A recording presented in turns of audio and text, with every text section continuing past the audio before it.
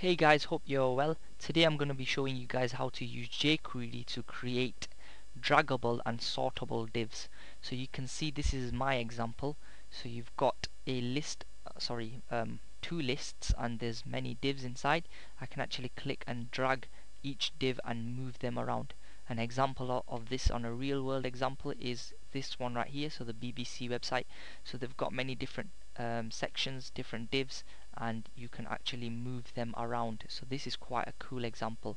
So just showing you guys this on the jQuery UI website. So if you go to jQuery UI, the demo section, the sortable section, you can see that there's many different examples of this. So you've got different items that you can move around, and different things right here, and the code for each one is right at the bottom. So if you press view source, you can actually download the code or actually copy and learn from the code. Okay, so so let's get started with our example. So the first thing we need to do is go to jQuery.com and then press the themes section, or you could actually just download the jQuery UI from the download section, but I'm just going to show you guys the theme section. So if you go into the theme section, you can see there's many different parts that we can download to this bundle. So you've got the accordion, so this is an example of the accordion, this is the tabs, and this is the dialogue, and so on. And you can actually go inside and actually customize the theme and actually change the colors and the text and the font and so on. What I'm going to do is I'm just going to select one that they've predefined for us, and I'm just going to hit the download button, download this theme. So once we've downloaded our theme, you'll end up with a zip file. Once you've extracted your zip file, you'll get this file right here, and inside the file you'll get the CSS section. So if I go inside the CSS section and go inside the start section, this is the cascading style sheet, the CSS sheet. Going inside there, there'll be an images section. So these are the images that will help make our website look a little bit better. So okay, we've also got the development bundle, and there's a few demos in there you guys can check out. Now something that's really important, there's this JS section, which stands for JavaScript. In there you will find jQuery, two different jQuery files, and these are the two files that we'll be referencing later on, so just keep them two in mind. Okay, so once we've got that downloaded, I'm going to use Dreamweaver to actually create mine. So the first thing I'm going to do is go right here and press manage sites. Going to create a new site. I'm just going to call it list just to save time, and then load the file which is on the desktop at the moment, and I'm going to press select and save. Okay, now from this point on, hopefully it shouldn't take me longer than 5 minutes, so make sure you guys comment, rate and subscribe to the channel. Okay, so once that's done, press done. What we need to do now is press new. So I've created a new HTML file. So going into the header section of the HTML, the first thing I need to do is type in my script tags. So I've just done the angle brackets and type in script, and then the type of script is JavaScript, so text/JavaScript, and the source, so I'm just going to source this to JS, and I've done the the jQuery min, and press OK, and then I'm just going to close this script tag. Okay, so I'm just going to copy this one more time because we need to reference both our jQuery files. So I'm just going to paste this, but this time all I'm going to do is change the source section. I'm just going to source the second file, source, and OK. So okay, once we've done that, we now need to start typing in our jQuery. Now the jQuery will also be typed inside the script, so what we need to do is type in our script type and JavaScript, and also close our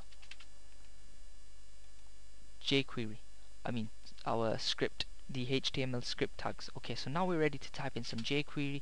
What I'm going to do is type in the $ and open close brackets and open up my speech marks. In there I'm going to type in document dot ready,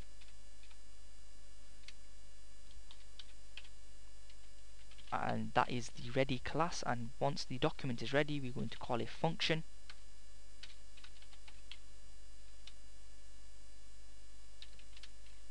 and I'm just going to put my semicolon in there.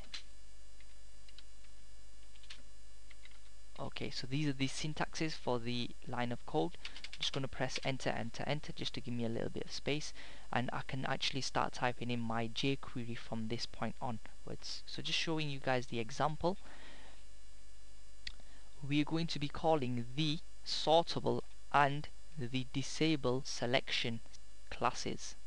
Okay, so I'm just going to copy that bit of code, and I'm just going to paste that in there. Okay, so I've called the sortable and the disable sortable, and both of them have been added to the left tags. Okay, I'm just going to change that from left to list. Okay, and what I'm going to do is go into my design view, and I'm going to actually create a div. So I'm going to press the insert div tag, and then I'm going to give this div a ID of class of container,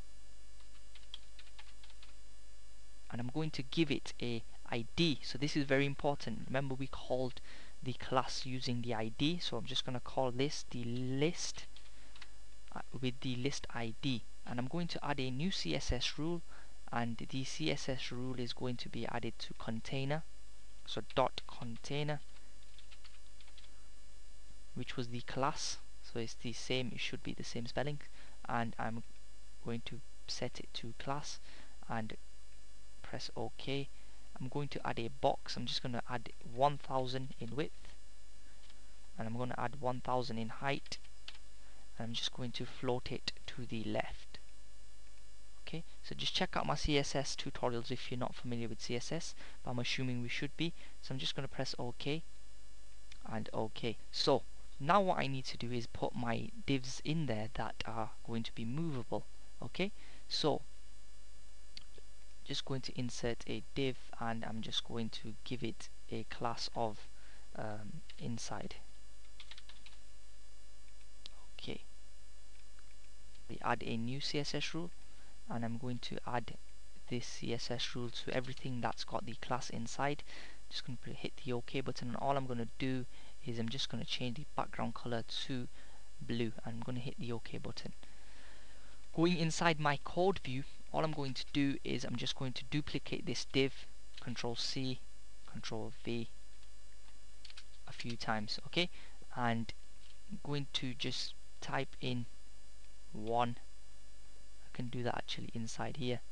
1, 2, 3, and 4. I'm going to hit the F12 key, save this as anything at the moment, and hopefully I should be able to drag and drop my files.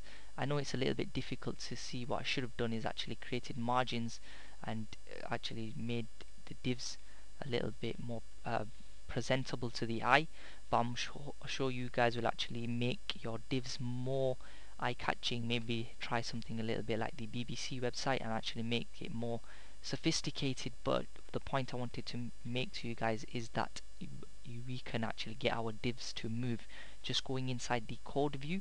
So this div right here has got the ID of list, okay, and inside this div we have got 3 other divs, yeah, and this going inside the jQuery section, we can see that we're referencing to the div ID, which is sortable and also disable selection. Okay, so